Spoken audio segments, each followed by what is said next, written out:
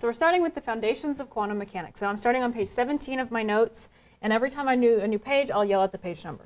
So 1924, Max Born is thinking about, actually not just Max Born, so the entire group at the Copenhagen Institute, this is under the direction of Niels Bohr, Max Born, Werner Heisenberg, Erwin Schrödinger, Niels Bohr himself, and so many others. We're working on how do you describe light and matter. And we know from Maxwell that light behaves as a wave. And so this is also from Young's double slit experiment and countless other scientists who contributed to this idea that light behaves as a wave. And it has both a wavelength and a frequency. And the energy associated with that frequency is equal to, well, fun side story. Okay, so we know that light behaves as a wave, but then the work of Max Planck with the black body radiation concern and the ultraviolet catastrophe led us to know that light also behaves as a particle. And so E equals h nu. This is a Planck condition.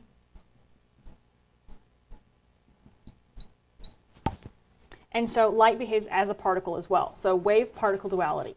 Here's the kicker. How does matter behave? Well, just from existing, we know that matter behaves as a particle.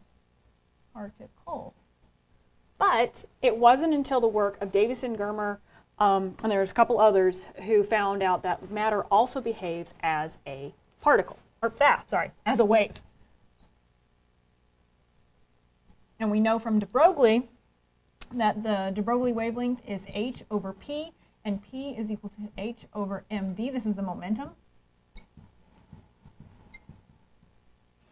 And so where h is Planck's constant. And so now we have light acting as a wave and a particle, but matter also acting as a wave and a particle. So wave-particle duality throughout both types, matter and light. And so some really cool results were found from the Davis and Germer experiment. And this is where they took nickel. Each one of these is a nickel atom.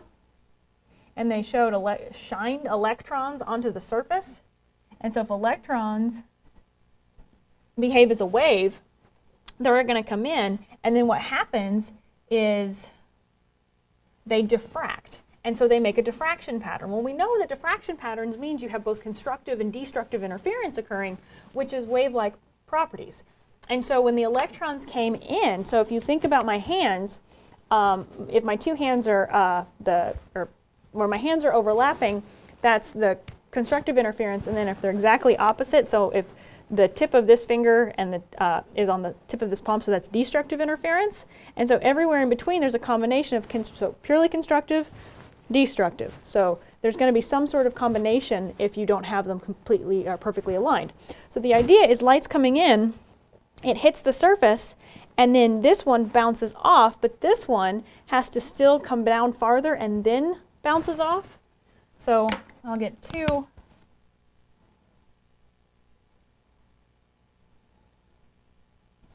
So there's this slight difference in the wavelengths as they're coming in at an angle. And so that slight offset causes, so there's the crest of this wave, well there's the crest of that wave, and they should be slightly offset. Oops. So there's a slight offset there, and that slight offset causes constructive or destructive interference to occur, which means you're going to have a diffraction pattern. The fact that they saw that showed that matter also behaves as a wave. Crazy, right? So if matter behaves as a wave, that means that we need new equations to represent how we can describe matter. If it acts like a particles, you have F equals ma, or F equals mass times the second derivative, of the position. So because the first derivative of the position is velocity, the second derivative of position is acceleration. And so this is Newton's equation, and this describes all matter in its particle form. But how do you incorporate wave-like matter or wave-like properties into this equation? Well, we need a new one. And so this is where we kind of developed this idea that, well, we need to start somewhere. And so the goal is that we need an equation to represent how electrons move. Pause.